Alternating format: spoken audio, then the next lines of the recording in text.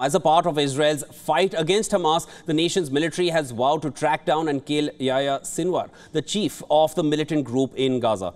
Now, after Israel released images of Hamas militants handling babies after murdering their parents, several referred to Sinwar as the face of evil. A former commander of Hamas military wing, Sinwar has served for more than 20 years in an Israeli jail.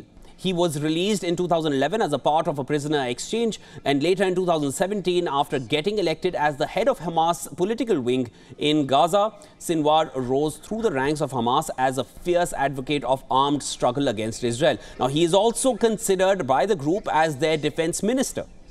Now, according to the IDF, he has built his career on murdering Palestinians, and that's how he came to be known as the butcher of Khan-Yunis in southern Gaza.